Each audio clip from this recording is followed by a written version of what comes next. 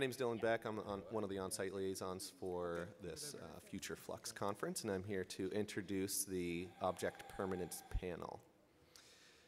So our moderator is Brian Gillis. He's a cross-disciplinary artist whose work examines socio-cultural issues from a variety of entry points. Gillis is an intellectual force in the field who is continually pushing critical discourse through innovative exhibitions, public discussions, and symposia. Brian is the ceramics coordinator and associate professor of art at the University of Oregon. Our panelists, Anya Kivarkis, McDonald, and Jovencio de La Paz, are all core faculty representing the craft areas at the University of Oregon, also known as the U of O. Anya Kivarkis, jewelry and metalsmithing coordinator and associate professor at the U of O. Through the medium of fashion and red carpet photography, Kivarkis creates jewelry that deconstructs and reimagines contemporary and historical trends.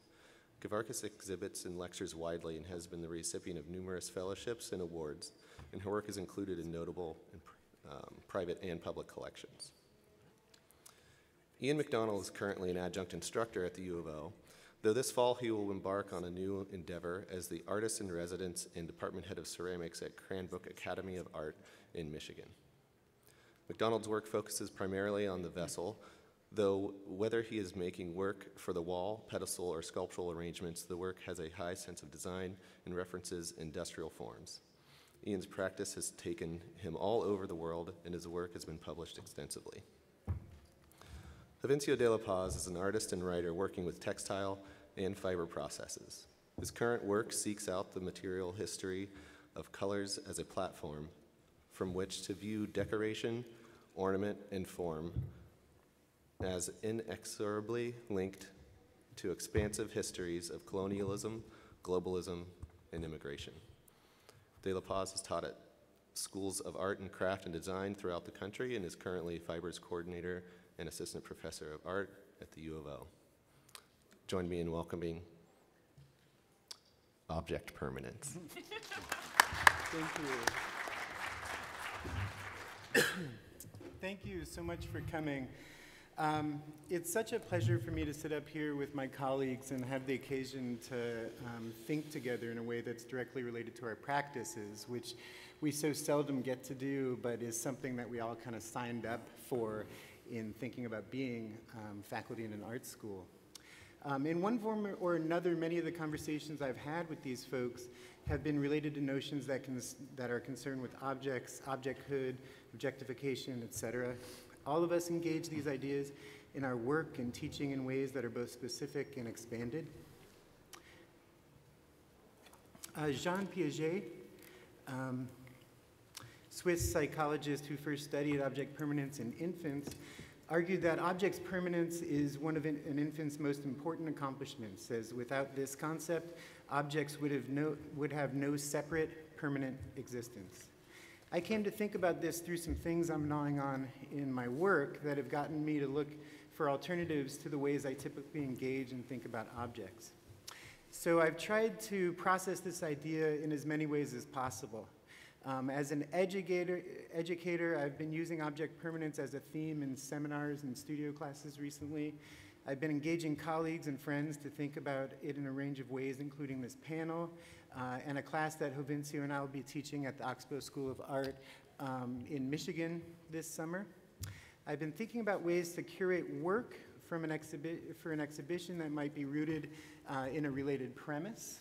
And I have some projects in the works that are gaining some momentum that I'm going to talk to you about today. But before telling you about some of these projects, I'd like to pass around a couple of objects that I think a lot about and are very precious to me. Natalie, if you'll pass these around. So the first object, the one that's in a glass tube with some red vinyl on it, is a piece of human coprolite, or fossilized dung, that's 12,000 years old and was found in Oregon's Paisley Caves. This is a part of a larger sample given to me by archaeologist Dennis Jenkins after it was tested and shows DNA evidence of being produced by a human who had eaten camel, horse, and also clay. The trove of samples pulled from this site in recent years have proven the existence of people in the Northwest as far back as 14,000 years, which has rejiggered the timeline that's long been associated with the Bering Strait migration that we're all kind of familiar with that was previously 10,000 years. The other piece is in, I guess, a dime bag, which is interesting to me potentially. I didn't realize until I'm seeing it in somebody's hands. This is a piece of Anasazi pottery in a dime bag from Chaco Canyon. And this is a major center for culture for the ancient people of the American Southwest. And this piece is between 900 and 1150 CE. So now I'm going to talk about these chairs. I've been working with the Chipstone Foundation in Milwaukee to develop a project using a chair of theirs that was made for Thomas Jefferson by John Hemmings, the brother of Sally Hemings, who Jefferson had an illegitimate family with. While the history of who made this chair is significant, it's also important to mention that it was actually copied from a chair given to Jefferson by an aristocrat in Louisiana, and that one was commissioned to be a copy from a Spanish chair because she believed that it would somehow be a revolutionary cure for Jefferson's debilitating arthritis. Initially, I was interested in trying to think about ways I can flatten the mythological power of this chair or its historical significance in order to get at the impacts of discordant cultural context in domestic life more generally. Having recently been presented with the opportunity to use this throne made for Qing ruler Hong Li, made at approximately the same time as the Jefferson chair during the end of the 18th century, beginning of the 19th century, my thinking has shifted to consider the ways that these two objects can somehow be in dialogue and get at ways that social and cultural evolution is manifested in and complicated by objects. The Jefferson chair, seemingly a simple object by contrast, was the product of an extremely difficult process that involved struggles with an almost non-existent infrastructure for communication at the time across any distance of note, and limited access to appropriate building materials and technology. The resources garnered and the degree of communication necessary to make this chair is really remarkable, and in many ways an interesting metaphor for what was a young, tenacious country preoccupied by liberation and social equity, but doing so on the backs of people it stole from Africa. The Qianlong period from which the throne came out of not only paralleled the climax of our nation's birth, but it also is noted as a moment of increased freedoms for certain groups, such as the Tibetans at the time, and the loss of freedoms for others, such as the Vietnamese. And it is noted for having substantial pressures from the British Empire, which is often thought to be the final factor in the fall of the Qing dynasty.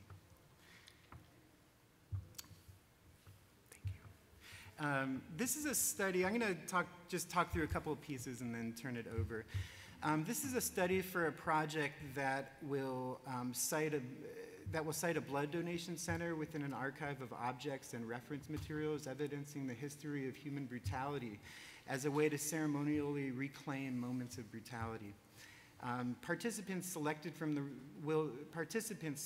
room's holdings, such as books, objects, videos, etc., and examine them while donating blood and mindfully repossessing history through the objects they engage.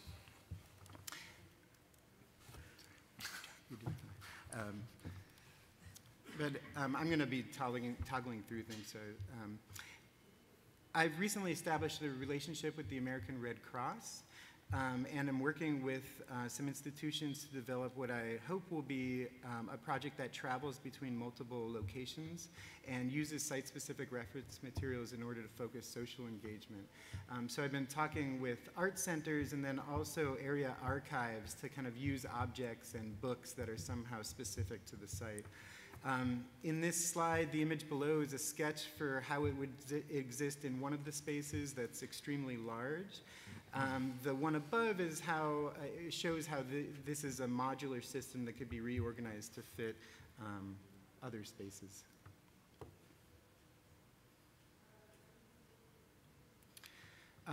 These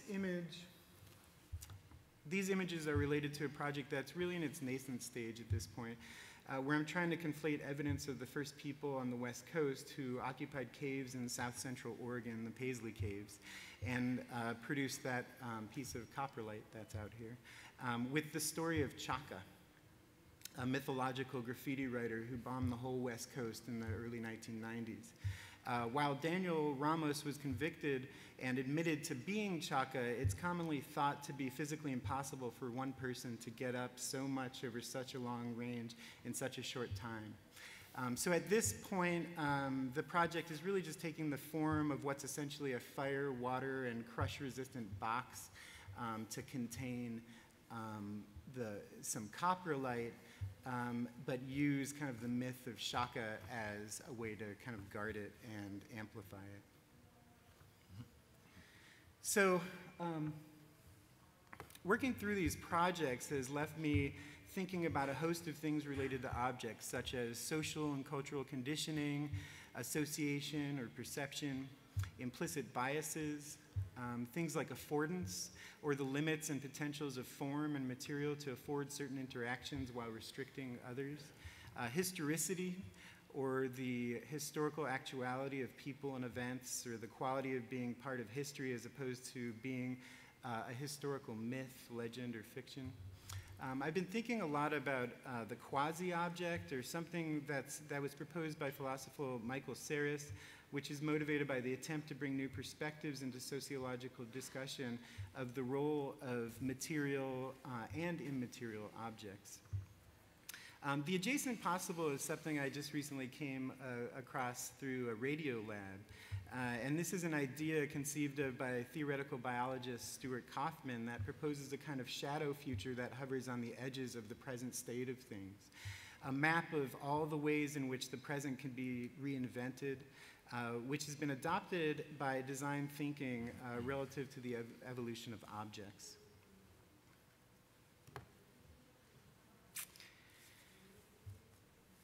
And I've been rethinking value constructs like use and exchange value, labor and sociocultural value, explicit and implicit value, assessed value, insurable value, market value, going concern value, value objects, etc. And I really just kept returning to this question for which I'm engaging my colleagues to help me think through this. How can I somehow use object permanence, or the understanding that objects continue to exist when they or their conditions can't be observed? Since deciding to do this panel, we've really tried not to talk about object permanence very much, so that we're fresh to the conversation. And this has been exciting and difficult because Jovencio and I are developing this course that really seems very far off in August, but is just around the corner. So to prepare for this panel, I tasked folks with first considering ways that object permanence may relate to their practice. And really the majority of what we talked about is like this question, or this very simple definition that came from Piaget. Then I tasked them to submit a reading or two to the group that somehow reflects some of their thinking. We just had a Google file to do that. And then finally, once able to gnaw on things a bit, folks were asked to give me questions that could somehow be used to seed discussion in this room. So finally, after decades in the making, we could have a conversation. So I'm really excited to turn this over to the group and see how they're thinking. So I'm going to turn this over to Jovencio. Okay. and get all serious here for a second. Thank you, Brian.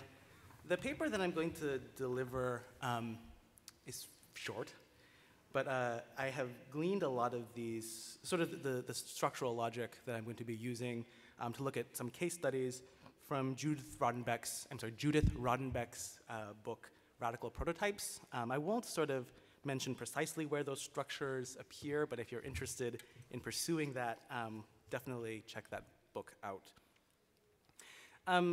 The particular notion of object permanence that resonates with me and my practice deals with the external sociocultural pressures that suppress or bring to the fore the complex histories embedded in everyday objects, materials, and processes. The very notion that some histories that govern the narrative of things can appear and disappear interests me as a craftsperson and artist interested and invested in the ephemeral in particular. So in terms of choosing some case studies, I was thinking about something that my field is textiles, and I'll talk about textiles in a moment, but we were at a ceramics conference. I wanted to choose something that was sort of neutral ground as a first case study. So water, for example, is an excellent case study of an everyday material and resource undergoing vast sociocultural pressures to control not only its distribution and accessibility, but also its cultural role and significance. By pressures, I'm referring to both active pressures, say the Nestle Corporation's ongoing efforts to monopolize and control water distribution across the planet by buying water rights and resources, or, on the other hand, the water fighters of the Lakota tribe and their efforts to fight the Dakota Access Pipeline in the name of clean water for all.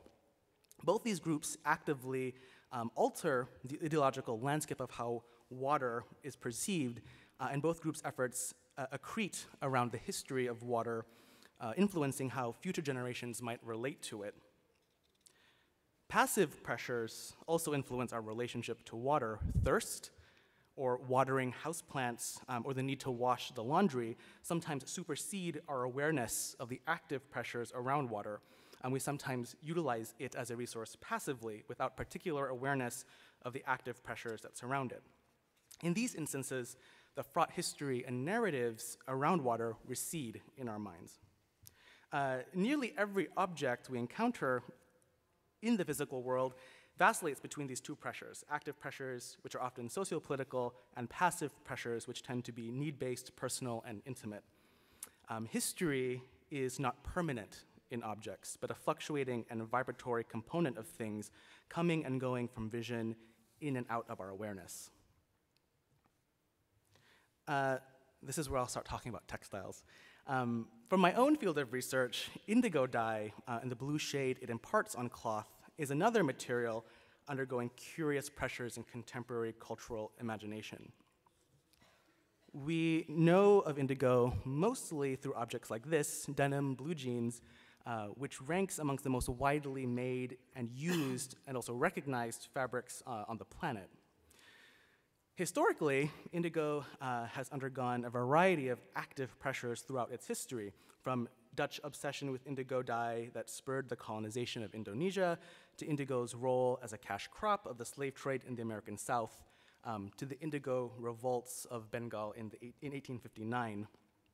Indigo dye is one of the most fraught and contested common materials we encounter daily.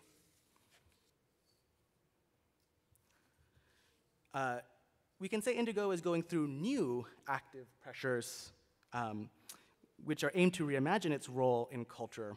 There is no shortage of curtains and duvets, pillowcases and napkins, table runners, rugs, gewgaws, and what have yous dyed in both natural and synthetic indigo. These items are part of the larger preoccupation with the handmade that has swept us all up in a frenzy of consumption and production, and these items are deeply romanticized.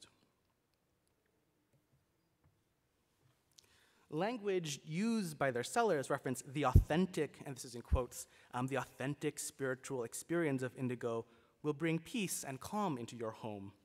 Or standing on the narrow piece of land that divides the organic cotton and indigo fields from their conventionally grown neighbors offered intensely palpable recognition of what's at stake. This cloth pays tribute to the stewardship of the Texan farmers and real laborers. American-grown cotton shirts dyed in American indigo will help bring meaning to your wardrobe, whether formal or casual, and help you think of simpler times whenever the deep blue touches your body. This too is a body that has been touched by the blue of indigo.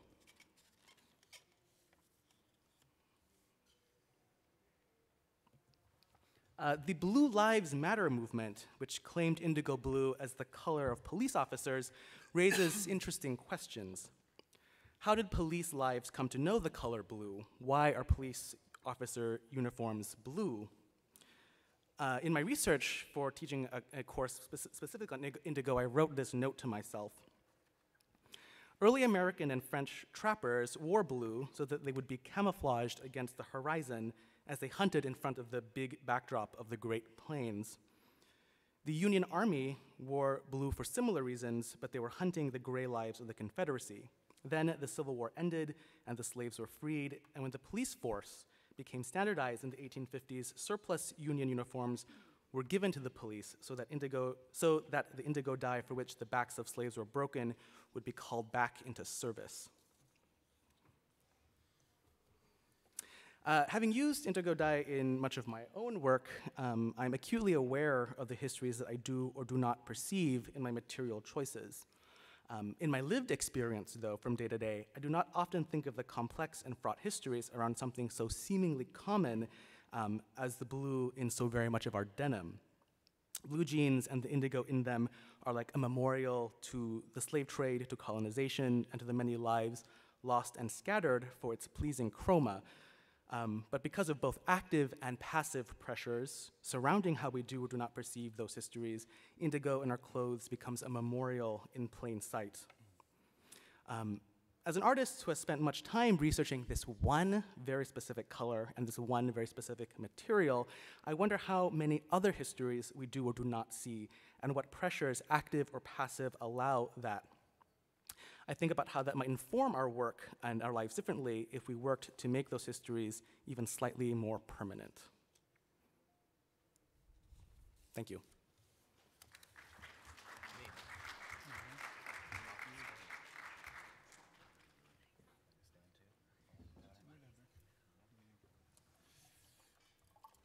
Okay, thanks.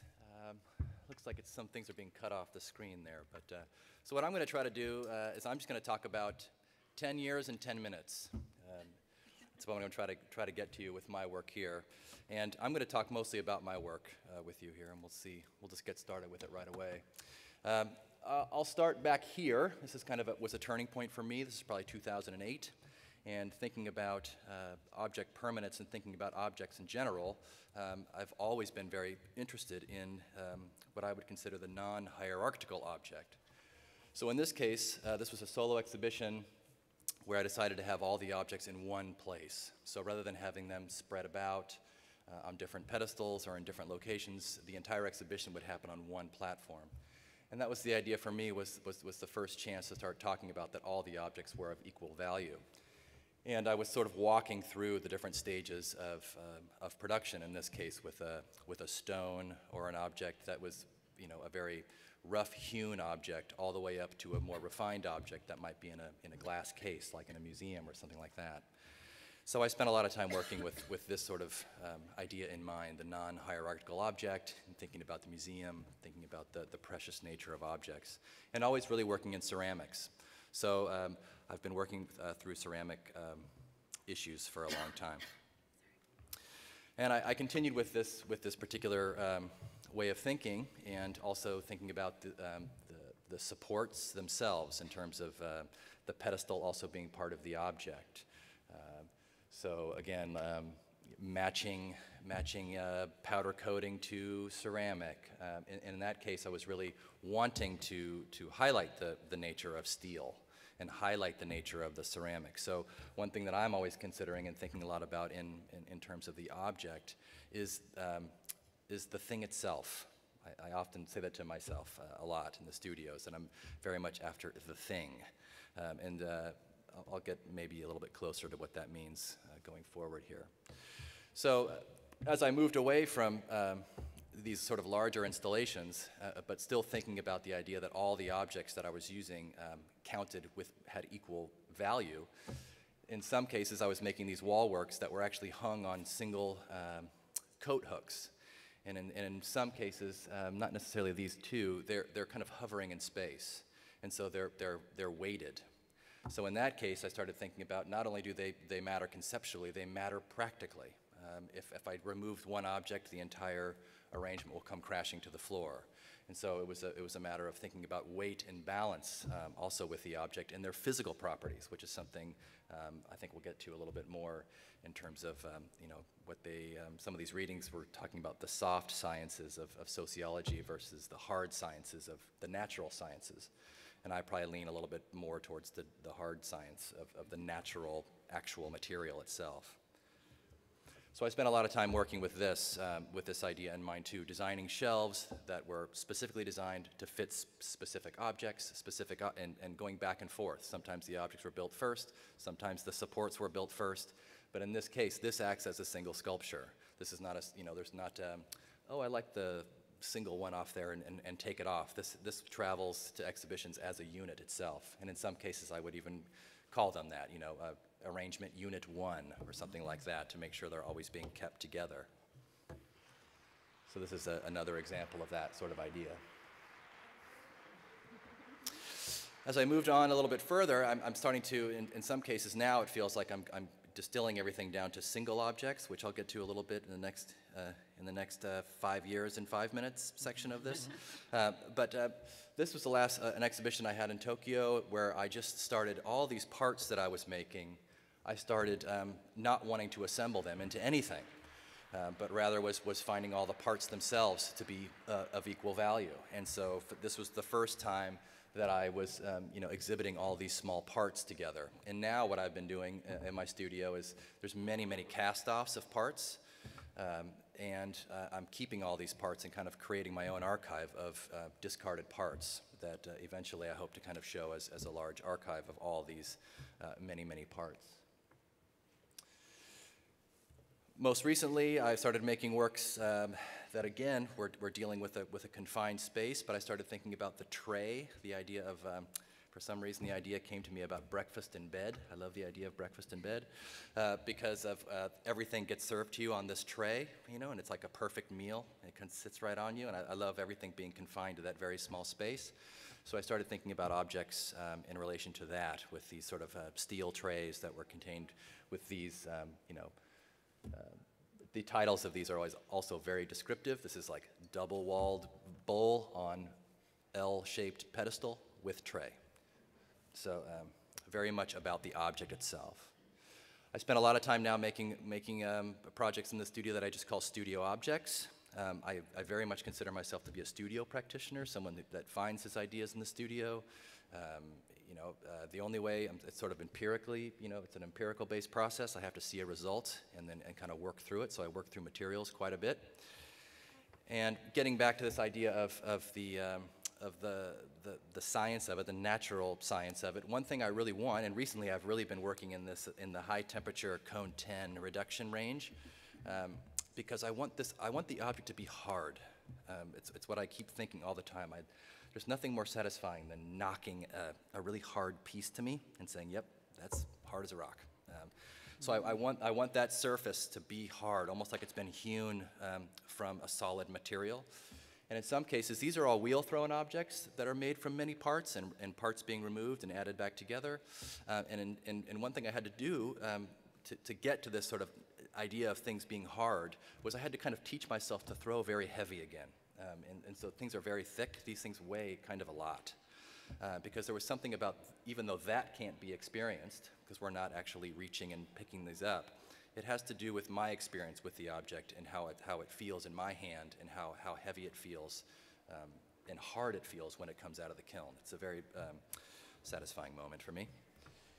These are just other examples of these parts, objects and vessels built from parts. And you can see here, I mean, I've started to now show the idea of how I work in process in the studio. So I may make many parts, and I keep saying that word over and over, so I have to come up with a new adjective for parts. But I had an exhibition that I actually called Parts and Pottery at one point, and I feel like I could just now name every exhibition I have Parts and Pottery 1, Parts and Pottery 2. I may do that, but because I'm still working through all these different manifestations of making a vessel and making an arrangement in these finite spaces. These are some of these other objects. You can get a sense of how they're made. I mean, they're all thrown, so nothing is cast. And that's another reason that I could bring up is that not that I'm against casting or anything. It's just that the direct experience of throwing for me is one reason.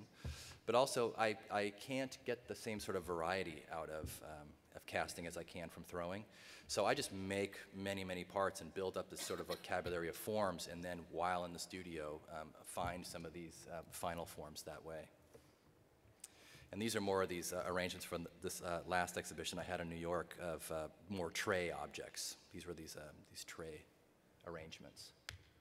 Powder-coated steel and ceramic. And I've always been working on these particular shade vessels. I call them shade vessels. These are a little bit taller. These are up in the 2-foot range, I suppose. It's starting to push the scale a little bit. Always in that cone 10 range, very hard surfaces. Made in parts. And then finally, just this last piece here. They're not very good images, but this is a couple of the new pieces that I just finished, and they're at this exhibition downtown as part of White Box. And I'm now moving into what I'm calling the low works. So these are very, very low. They're only about 3-4 inches off the surface of the table with these powder-coated inserts, powder-coated steel inserts. And powder coating's been kind of interesting to me recently. Thinking about it, it's so related to ceramic. I don't know why I never thought about it. I mean, you spray a thing on there, you put it in it's just a very low temperature process, but it's been very interesting to me. So that's my 10 years and 10 minutes. Thank you.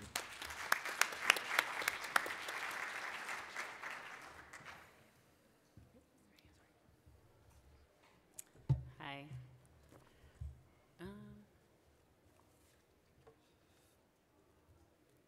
I'm Anya Kivarkis. Thank you, Brian, for having us here for this conversation, and thanks for being here. I'm sorry we've saved the longest for last, so bear with me. Okay, so I'm going to talk about the idea of, I feel loud, of object permanence through my own studio practice, which is rooted in jewelry objects. In my work, I've been looking to find a history or archive of jewelry, and in doing so, I've realized what an undocumented history the field has for many reasons. An obvious part is that the field lacks a robust catalog of critical historical writing because there simply aren't enough academic programs that are focused in articulating and disseminating this history, which I would say across all craft disciplines. And also I discovered that within the history of Baroque jewelry specifically, that fashion shifted so quickly the pieces were continually melted down and recycled for their jewels. Objects just didn't survive the era. Sketches, engravings, watercolors, and painting are much of what documented the history of the material culture of jewelry because, of course, photography didn't yet exist. Our collective understanding of these historical jewelry objects has been mediated by their interpretations and representations, and due to a loss of these physical objects, a comprehensive archive of the history of 17th century jewelry, among others, of course, is not really possible. I'm interested in the way that Hal Foster characterizes an archival impulse in contemporary practices and how he talks about the work of artists that seek to make historical information, often lost or displaced, physically present, by elaborating on the found object, image, and text, and retrieving them in a gesture of alternative knowledge or counter-memory. This idea centrally informs my work, and I consider how these representations have become surrogates of both distant and recent history. I want to make this lost historical information physically present. Ultimately, I'm really interested in developing a neo-archive of jewelry from various periods and appropriated source materials. I elaborate on these found images and reform them into speculative objects. In translating these sketches into objects, their reconstructions were fabricated and carved directly out of silver and then airbrushed with white auto paint. Their surfaces were made matte and paper white, with steel gray burnished marks to describe the drawn lines of their sources. In Marcus Gunter's sketch of 1711, when deciphering parts of the representations where the details are too small or unclear in the reproduction, I interrupted the form with a blank spot or shallow cube that obscured the implied contents beneath. The reproduced objects were liminal things, between drawing and objects, hyper-detailed and incomplete, simulations of the original pieces and the things themselves, the thing itself, Ian. And I'm just scanning, lots of different sort of parts of my practice, and this work really ends in 2011, so I'm kind of piecing some old work with kind of a new idea I'm thinking about. So I also began making copies of representations of jewelry in Baroque portrait paintings. Can you hear me? This feels so peculiar, yeah. This is Clara Leeuwin by Dirk Dirks van Sandvoort. I look at the Baroque period because it is a historically prosperous time of imperialist expansion where a new upper middle class status was celebrated. The material culture of the moment reflects this in its excesses and exoticism. People couldn't invest in land, so they invested in objects such as exotic shells. I love the idea of taking the history of painting and looking at it as an archive of historical craft and material culture objects. While Baroque Vanitas paintings present a narrative document of luxury, it is speculated that they simultaneously seek to reveal the artifice of the idyllic lifestyle by revealing the deception of the constructed image. In Scopic Regimes of Modernity, Martin J. writes that the Baroque period is one of the first times in history that painting is not simply a mimetic representation of the world, but also about visual experience and perception. Physically, Baroque paintings have a hyper-real quality, and from a distance, meticulous objects such as lace and jewelry are rendered in such a way that they have a tactile and material, illusionistic, and hyper-real presence. As the viewer approaches the painted image, there's a perceptual shift that dematerializes the resolution of these images, and the detail dissolves into abstract and dense accumulations of paint. Jay cites the way that Jonathan Crary characterizes Baroque painting as having a quality of hyper-realness because they are not limited by the structure of the frame, but rather the edges of the images are randomly cropped, arbitrary, and open-ended, much like contemporary photography. Objects are articulated by light reflecting off of them with many areas of focused attention, assuming a viewer that is not clearly situated. He talks about Baroque painting as a reconfiguration of vision, as being of the senses, as a corporal vision or embodied sight, which diverges from Cartesian Renaissance perspectivalism, where the image is clearly framed, fixed, with a singular point of view that is static, disembodied, and closed from anything that might extend beyond it. Martin J. suggests that Cartesian perspective is a reduction of optics and looking to mathematics, and that it discredits the psychology of looking and how it affects perception. He states that perspective is contingent rather than universal. In my own studio work, questions about perception, absence, presence, the unreliability of pure optic experience and representations of it are central.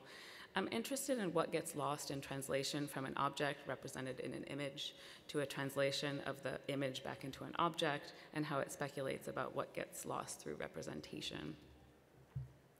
In this next group of work, I source the jewelry from Baroque portrait paintings.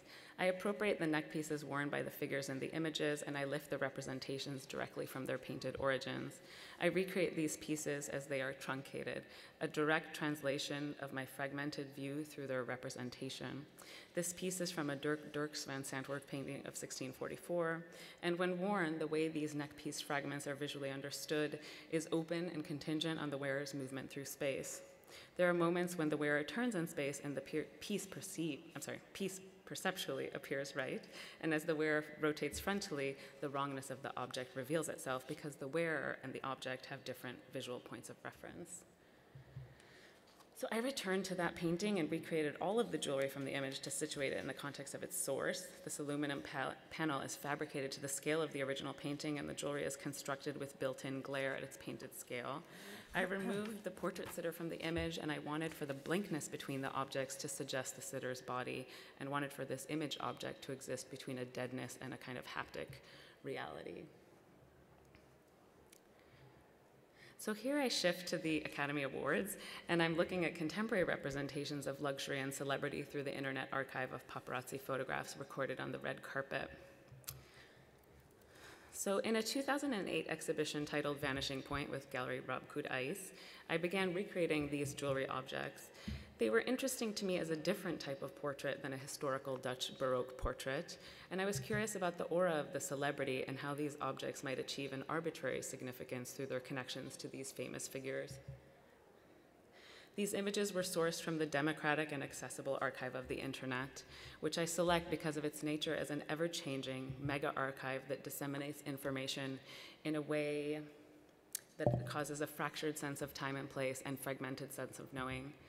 In the space of this kind of media, we are in so many real and virtual places simultaneously that we're prevented from being absorbed in any of them.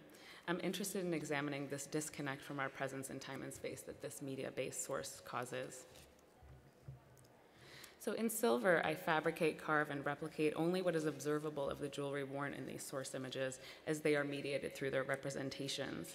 I build the qualities of the depicted objects, such as the obstruction and gesture of the wearer's body, the cropping of the frame, blurriness, accumulations of glare, and sequential and perspectival views into remade jewelry objects themselves. And of course, I have a whole body of work that kind of moves through those different ways of imaging or making objects from these images.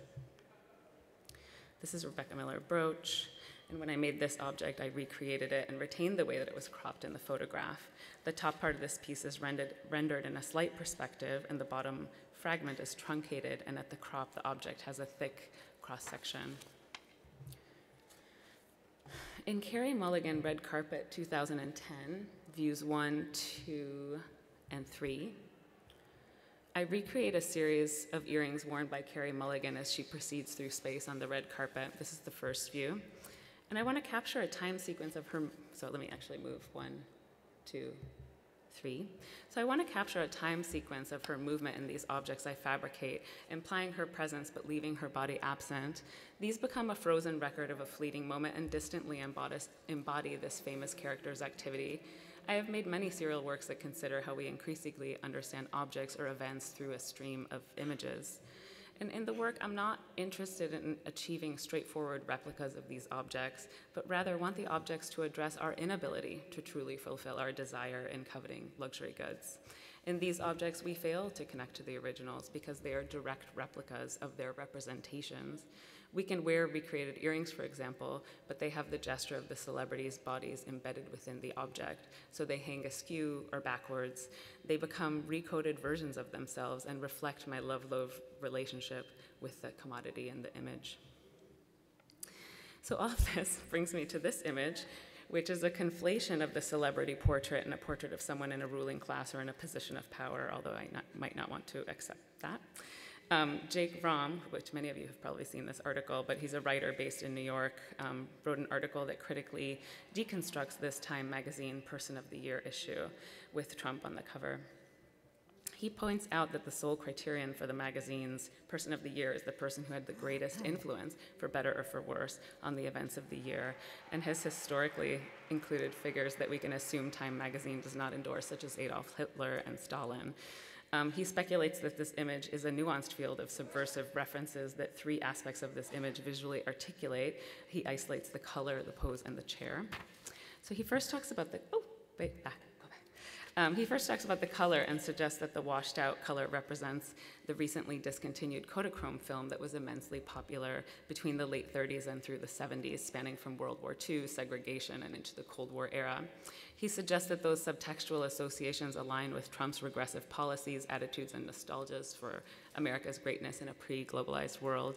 And he continues to talk about the pose and suggests that Trump's pose can be a subversive play on a traditional power portrait, comparing it to the Lincoln Memorial, where we look up to a towering presidential figure whose power is amplified by our position of looking upward. He suggests that because we see Trump from behind and eye level, the power of the image is undermined. He suggests that Trump's turn toward the camera implies something conspiratorial, as if we are seeing a behind-the-scenes glimpse of a celebrity who spends far too much time in front of the camera. And most importantly, he reveals that Trump is seated in a vintage King Louis XV chair that was designed in France in the mid-18th century. As material culture, he proposes that the chair suggests a cultural moment that parallels ours, that during the King of Louis XV, who, according to historian Norman Davies, paid more attention to hunting, women, paid attention to hunting women and hunting stags than to governing the country, and whose reign was marked by a deliberate stagnation and perpetual financial crisis. And he asks if this sounds familiar, which of course. And he directs us to look at the top right corner where we can see a rip in the upholstery that suggests perhaps Trump's own cracking image.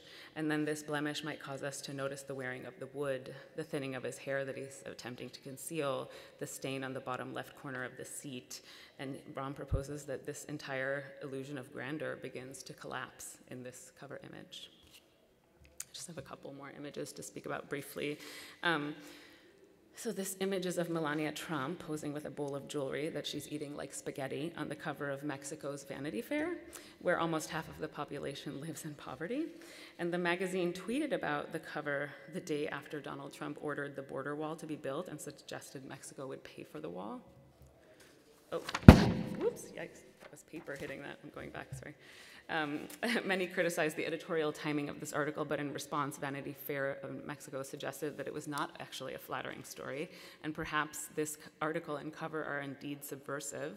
Ultimately, if Melania Trump would live in the White House, it would save enough resources to cover the cost of Meals on Wheels, which is deeply troubling. And so here's my last image.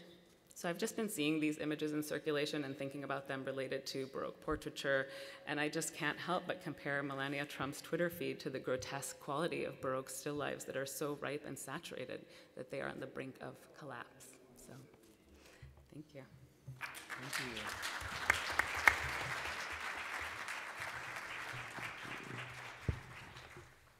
So this was really wonderful. You know, there's something so great about initiating a conversation that you're not having yet, and all the ways that you develop lenses through which to kind of ask questions and kind of like reassess the assumptions you have about things. And it's also really nice to see how you guys are thinking about this in your work. We're going to just talk for maybe 10, 15 minutes here, and then we're going to invite you to engage us through the microphone. How do you guys think historic objects function not just as honored participants or purveyors of culture, but also as foils, agitators, instigators, flatteners that you find interesting? I think in some ways, a bunch of us kind of suggested that objects, in some cases, are actors in culture. But what are some ways that you guys see that's interesting that we haven't brought up yet with regard to this? Can you define what a historical object is? Let's just say like an object that is from a historical context that no longer exists. So, maybe we say that we're in this era that has a certain type of technology or social constructs that's very different maybe than the 18th century. There's still culture that's very similar, in a lot of ways, but I think there's a different engagement with objects.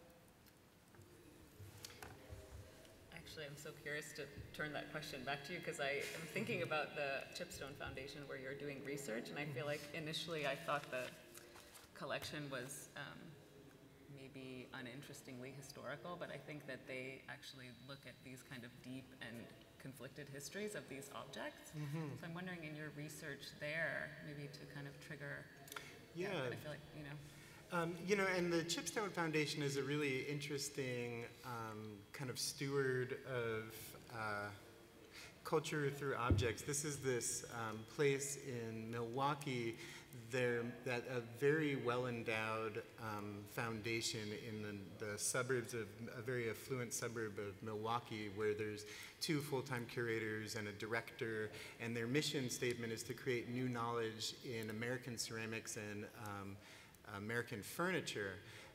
And so with John Prown coming on maybe like 15, 20 years ago, it went from just kind of dealing with a collection of objects that they're kind of adding to through auctions, to kind of really interrogating the origin of these objects and the kind of social and cultural complexities behind them. And maybe some of this thinking came from there.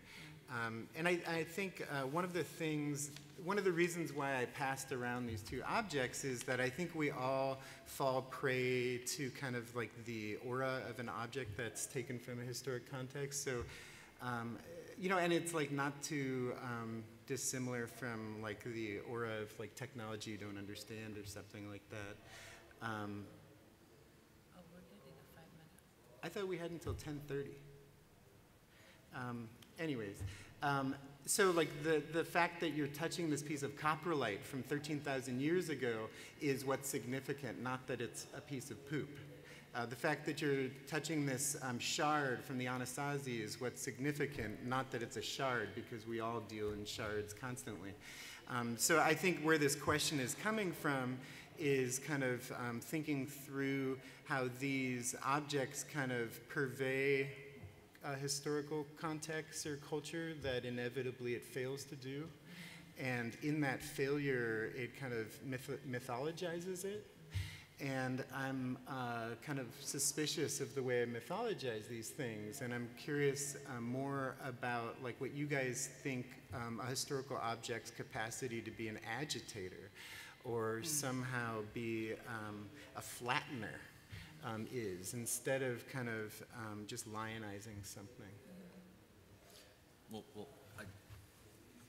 I think immediately of the same. We've talked about it once before, but how, you know, objects, ceramic objects, can now be used to trace the shifting of the magnetic poles. So the object becomes, like I was mentioning, it becomes less about what that object is in terms of its status as a status symbol, and it's like a material thing. So it does sort of flatten out the nature of that object being, you know, fantastic in being very decorative or whatever it may have been, but now it's really about its material properties and the fact that it's become like a scientific device. So in some ways, it's that's one way I could think about flattening out a particular. That's really, it feels very kind of genuine and authentic in that way, that we're maybe willing to do from a position related to materiality that we're not with history. You know, like we all claim to know something about history that we don't, whereas when you can reduce it to basic material. I think that's also, I like this notion of, or this question about historical objects which do not exist anymore, and sort of how we relate to them culturally, but also how they relate to sort of political positions. So I think about this question about, with 3D printing and sort of the virtualization or the reduction of an object into data, this notion of you can have an authentic facsimile of like the Venus of Willendorf because they've scanned her surface and it now exists potentially indefinitely. The object itself is somehow now like in relationship to a network of other objects that are you know, printed on these devices. But I think about, so for example, the idols of Babylon that were destroyed by the Taliban, and the efforts to sort of recreate them digitally through, you know, compiling many photographs and then creating this, like the destruction of the object represents, or the loss of the object represents sort of a shift in a political reality, and then so to regenerate that object is an antithetical or a act of resistance, and I think that those possibilities are only available in terms of our contemporary moment, which I think is a very fascinating way to relate to the permanence of historical objects. Yeah, it's interesting to think about how like we might lament the kind of removal of an object from its context, but because of that removal, it becomes fluid in ways that might create like a different value construct that make it even more resonant and kind of meaningful to humanity in a way. I think the kind of subtext behind a lot of my thinking is just the realization that, if there's a squirrel in this room, it knows no difference between the chair and the piece of coprolite, and how kind of we imbue these things with kind of this false sense of knowing. And it's interesting to me to think of how that could be fluid, and we just call it what it is, and then it becomes kind of generative and functional and impacts differently. Yeah, I'm thinking about the ways in which things might be reconstructed. Obviously, that you might reconstruct something from a series of images from multiple points of view, but to also like your scan, work. Yeah, I mean, obviously. But I think about a scan. I mean, I think about the Assyrian historical objects that have been smashed by ISIS, and have been interested in the idea of reconstructing those objects. And in some way, I don't know, there's something about that. I don't know. First of all, it's a kind of complicated question. But I think about, I can't remember her name, the artist who scans who allegedly broke into the museum and scanned the objects, and then, Right. I can't recall her name. Do you recall her name? Scanned the objects and then reconstructed them digitally, and I feel like there's something about the rapid kind of digital reproduction of them, their shift in their material qualities, and what the language of that is. I don't know, I'm curious about these kinds of methodologies of reconstruction, obviously, and what they articulate about your position on the thing, right? I don't want to get too personal, but it's interesting that these are Assyrian objects. We call them Syrian objects. No, we call them Assyrian. Okay, Yeah, but they are the Assyrian. world doesn't understand what that is. What is And this Assyrian? is coming from a person who's Assyrian. Yeah. And I wonder, I think a lot of folks come from, I'm Jewish, you're Assyrian. For a very long time, people have been kind of dislocated from their kind of native culture. And I wonder how somebody who is kind of seeing this, where, there was a place at one point that was kind of codified by objects and culture. Do you think that there's something that changes in you in seeing this through kind of the mediated world, or do you learn something about, does it make you think differently about what it is to be dislocated? Well, I think, we've been dislocated for thousands and thousands of years, that we haven't really been in a single place since, 600, 700 BC, or not BC, AD. Where are we?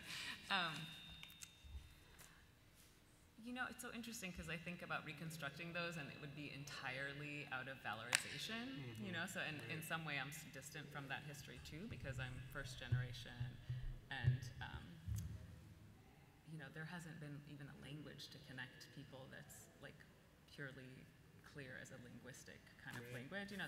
So I feel like there's a lot of like objects and language that are all kind of fragmented, that hold a kind of culture of people together that live very diasporically. So I mean, that question interests me, but my response to that would be, from like in this point right now, would be entirely to valorize them. So that's Yeah. It's interesting to think of how objects offer this kind of way to kind of rethink or problematize dislocation. I think in the 18th and 19th century, as Europeans kind of gathered and kind of stripped North Americans of their kind of material culture and developed these kind of cabinets of wonder, these objects that, in an animist culture had life through use, ended up being in these like boxes. And then once the North Americans were like stripped of their culture through boarding schools and this and that, they were kind of told that you should kind of go there to find your culture. And it's interesting to kind of think about how objects end up being this thing that people kind of think cultures manifested in, but maybe what it really is like language and food, like real intimate like real intimacy and exchange between people, which, you know, in the case of the loss of language of North Americans, just maybe isn't possible. I mean, I'm interested in the internet, the archive of paparazzi images, and to reconstruct objects from those images, that they might be these serial views and I might understand something through multiple views of one thing moving in space. And that by reconstructing them from an image and you sort of pull them into real space and put them back onto a body, because these things are worn, they're often sort of backwards, and usually the titles of the works will relate to the celebrity that they're affiliated with. So Penelope Cruz, and, you know, they're sort of like on a person suddenly from the image. They don't translate when they move into real space. And so to me, it's like the sort of the desire to acquire something of that celebrity on your body, and then the failure to kind of achieve that thing. Like when the questions become more complicated like that, you know, it's sort of the reality of the object in space is actually what complicates it. So maybe there's an opportunity that kind of use, like through like intimacy with a real body, affords you access to a culture that just seeing a facsimile of it, or when it's behind glass in an institution, it is essentially a facsimile of culture. You know, the thing that I've kind of become increasingly uncomfortable just with myself is like I find that I reduce, when thinking about value systems, or I kind of reduce things down to these oppositional binaries. You know, I think of them very kind of black and white, and I feel like a lot of our conversation was, you know, I really loved what Jovencio was talking about, like the active pressures and passive use, and it got me to think about, okay, well, what are passive pressures that are sociocultural, and active pressures that are maybe more superficially about use? And Ian was talking about like the development of like a support system that there was no hierarchy, that's kind of, and it got me to think of the absence of the support system. And it made me think about like the possibility of this like fluid dynamic between these, I don't know what you call them, like oppositional things, where it's not A, B, A, B, A, B. And I'm curious, how do you guys see anything that are like distinctly incapable of being that, and maybe are simultaneously like in and of the other thing? You know, I think like the notion of the active pressure and the passive pressure needs that opposition. The notion of the support and the object, I don't think you want it to have that opposition, but I think it does, you know. So are there like objects that you see that kind of embody like some sort of fluid relationship that doesn't allow for that capability? I think that the way that Judith Rodenbeck might characterize what you're saying is that the opposition exists in the user or in the viewer, but within the object, it is constantly all the things that it is, right? So that I don't know why the example of like a quilt from the G's Bend, I'm not sure if you're familiar with the G's Bend quilts. For a viewer, they exist as maybe, let's say, three things. One, as this incredible document of the American South. Maybe two, it is a beautiful, aesthetically pleasing object. And three, for warming a person, right?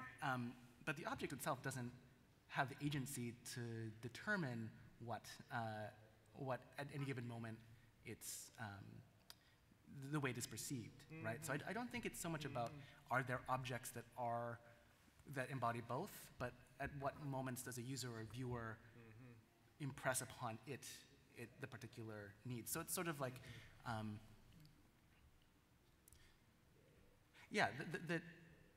it's contextual as well. Yeah, that's right? a really wonderful point. So maybe we can extend this to think, I totally hear what you're saying, and it's kind of akin to the squirrel, you know, not seeing a difference between the chair or whatever, you know, because it is about like a perception or like an organism's predisposition or necessity to engage. Yeah. People who have questions. Should we change to questions? Okay. Yeah, and there's a few people that have been I was going to do that. And yeah, please. Is it? Yeah. Sounds So good. it sounds, It's on, but it's very, Yeah. it's not very loud. Yeah. okay, so I'm Patty from Ventura, California. I really appreciate you guys coming up with this panel and the discussion. So kind of as a new artist, you know, I'm trying to understand what maybe my narrative is. And in your discussion, it sounds like it's the very fact that we are interrogating an object, or whether or not it has permanence, gives it its value. It sounds like that's what this maybe struggle is in this discussion, kind of just what you just started. You're either mythologizing or lionizing something. It's that the very fact that we either try to decide, well, does this have any value? And like, do we dismiss it and just continue on, or do we stay a little bit longer and decide, is it just that need that we have as an artist, or anyone that just wants to, you know, question any type of context?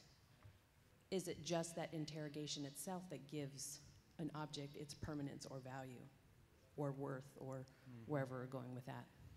You know, I think this is kind of really wonderful because I think it's not just the human, but it's the privilege that the human comes from to be able to do that. And I think what I, you know, in thinking about this question, like, I'm curious, like, what objects are so, like, undeniably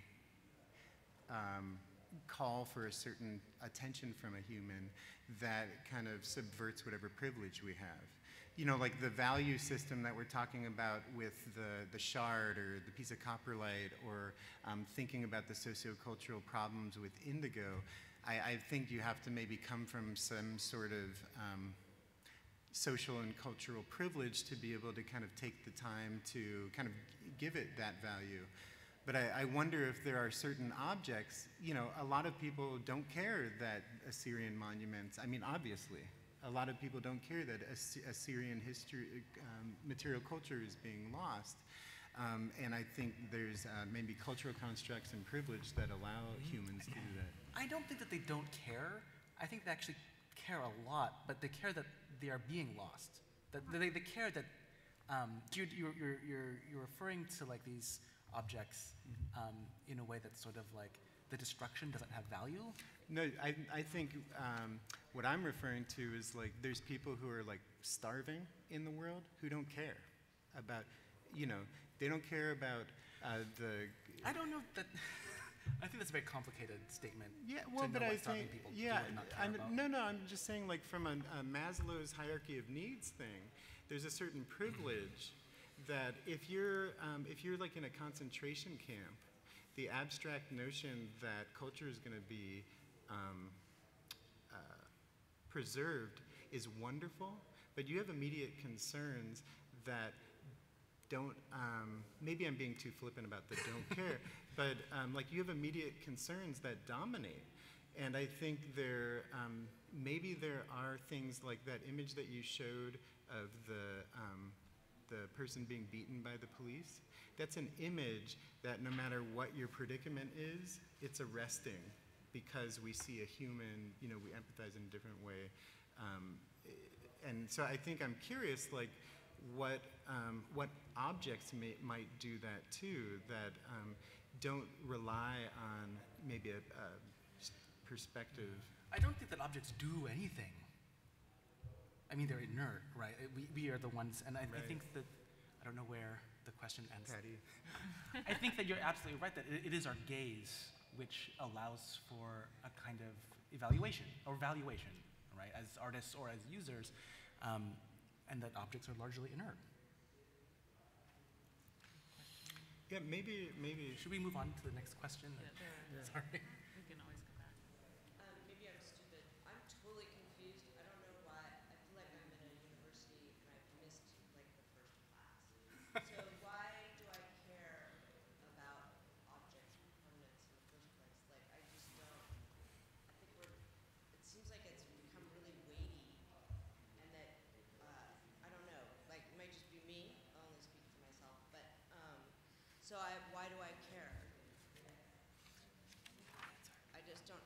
understand, like, I feel like I got lost in the conversation and it became really esoteric. So are we relating it back to our work somehow, or somebody make it simple for me? Well, that's what I would say. I don't know if I can make anything simple, but the idea, and I would build off of your comment too, that I think part of it is, we've been talking a lot about historical objects, but you can also make this, germane to you working in your own studio on your own work and figuring out, for me, this is where I would, say that I'm coming from, which is someone trying to identify what work that I'm making myself has meaning to me in that moment and that I want to carry forward. So, editing, right? Editing is a big thing. So, and thinking about the idea of permanence of objects you may get rid of yourself, or thinking about objects for those who have been teaching, or if you've ever been in a class, someone's first bowl they walk around with this thing like it's this incredible thing, and my response is, let's make some more of those, let's just, don't worry about that one, So I think there's something within the idea of maintaining a practice of your own that has a correlation to this discussion. Yeah, I think for me, this isn't a discussion about teaching. I think this is, for me, esoteric and masturbatory, and came from this this thing that, in a way, I don't care if you care. It's like for me, what this was like the recognition that there's an opportunity for me to consider like new ways to think about objects relative to my work, and then to process them publicly. Hopefully, it catalyzes like a larger conversation, and maybe that's what I care about, the investment in the esoteric and like the kind of speculative propositional thing. And I think the thing that I've kind of learned from developing this and from what we're doing up here is that we don't really know anything. The idea of object permanence is this theory that was applied to psychology, and maybe it's something that could be expanded and rethought about.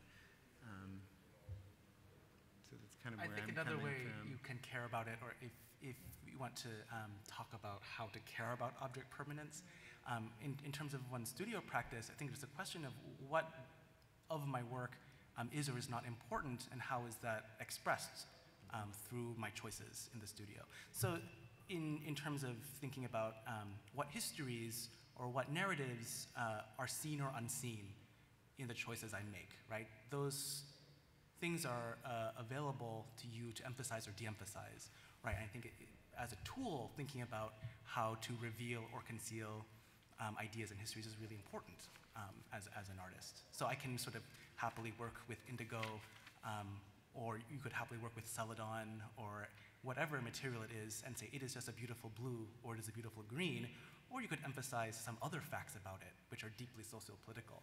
And I think that's what is important, or why we should care, right? So celadon has a really complex history, and and so does indigo. And so the permanence of those histories is controlled in many ways by a relationship between you, the artist, making decisions, and a viewer who is going to read those decisions. That's how I think I care about it. You said it better than me. I've got a couple thoughts about what we're talking about. When you talk about object permanence, those, say for instance, the looting that happened in Baghdad with those objects from the museum, those were taken they were stealing those for money to sell in the black market, whereas those objects that were destroyed, say in Mosul, or the Syrian or the Taliban destroying the Buddhist sculptures, that they blasted those, where they're trying to, ISIS and Taliban are trying to erase cultural remembrances and trying to recreate some sort of new way of looking at the world, erasing what was before them. So there's this genuine loss of object permanence that way, where it becomes trying to erase what was there and create something that's a new idea of what they're trying to whatever abstract idea they're trying to create with this new Islamic, so-called Islamic State. The other thing I was thinking of about object permanence with the jewelry is that back in, I think it was like the late 19th century, it was when they were really caught up with death, they would make these jewelry emblems where they would take lockets of a dead person and incorporate them in jewelry, and then they would carry them around close to their heart, which is something that kind of has this idea of memory and object, that you would kind of, that idea of replacing the memory of somebody with something permanent that would be on your body. So those are just some things that I was thinking of when, what you guys. Thank you. Yeah. It's really interesting to think about how you have to kind of deny object permanence to kind of, you know, like what you were talking about, the kind of destruction of material culture as a way to kind of reset a new culture. And it's interesting to think about how objects afford this kind of physical manifestation of something that can't be denied, and maybe that's where this kind of preoccupation with value comes from. And maybe it's like in keeping with the idea of the locket in a way. It kind of, you remain close to the kind of physical evidence of that person. Yeah. I just have a short statement because I know we're running out of time, but in kind of discussion with what you said about why should I care, I'm a sculpture artist, and I use a lot of different cultural symbols, social symbols in my work. And I didn't care for a while how people were viewing those symbols and those objects. And my work became really confusing. And like I had professors look at my work and say, this looks like car racing, or this looks, and I'm confused, and this looks like cartoon television, and I don't think this is what you're getting at. So I think that as an artist, especially when you're using a lot of symbolism or objects that people, no matter what, are going to draw some sort of conclusion about, you have to be really careful about that and use symbols and objects to get across your meaning, and also understand that people can draw so many different meanings. So it's almost like when you make a piece of work, you could, you know, take every symbol or object you use in it, or every, you know, cultural reference, and write down how many different ways that you can think of that people will, you know, draw conclusions about it. Because you'll think one thing and someone else might think something totally different. And it's kind of like, as an artist, you have to be prepared for your piece of work to go in a million different directions. And I know I walked in a little bit late, but I think that it's really interesting that you have to think about that. But I didn't care for a while. My work didn't make sense, and now that I do care, I think it makes a little bit more sense to viewers and those who critique and view my work. It's interesting to think about how maybe this is about a vocabulary, or an opportunity for a vocabulary to enter things. I just want to say that I'm not exactly sure I understand object permanence, but it kept reminding me of Bill Brown's string theory, if you've heard of it, how he distinguishes objects from things. So like I myself also have difficulty with understanding objects, but I do make a lot of objects, and I realize that you have to understand the meaning and how it goes back, you know, like what she said about how people relate to it, and that, you know, what we make are things as well, you know. So anything that Bill Brown refers as things is that's been taken away from its actual context. So for example, once we put it on a pedestal, it's a thing. And, you know, or if we hold a glass of water and it breaks, it becomes a thing. So the existence, maybe what this refers is that it disappears, and that you'd realize the material of it, you know, where the glass breaks. And, you know, in a way, when it becomes a thing, which probably moves away from the object permanence, you know, you'd realize, you know, you see it, you hear it, you touch it, you smell it, you sense it in a way. Otherwise, you just see it as a glass, you know. So as her question, that she thinks that, you know, why does it matter? Of course it matters, because we're filled with things, you know, in a consumer society. You buy things, you do things. But I mean, probably when we talk about objects, we think about it in such a historical context that we sort of lose the sense that it's like everything around us, and that things perceive so strong meanings. For example, you know, if you have an iPhone, it probably will show some status of you, or if you know, we desire things that reflects on us. So I think, you know, thing theory is about objects and relationships and things like that. And we also like give it a lot of attention, which makes the objects or comes alive. So I really thought that in a way you really have to work yourself through to understand how objects or things matter into your art. Otherwise, yeah, like she said, it gets confusing. And, you know, there's things, you know, there's critiques people that say, well, you know, I take this object as something, but people don't perceive that way. Right. So I think we have to be very conscious of the things that we use, and that their historical contexts are very important in how people see things. Yeah, thanks. Thank you. Thank you.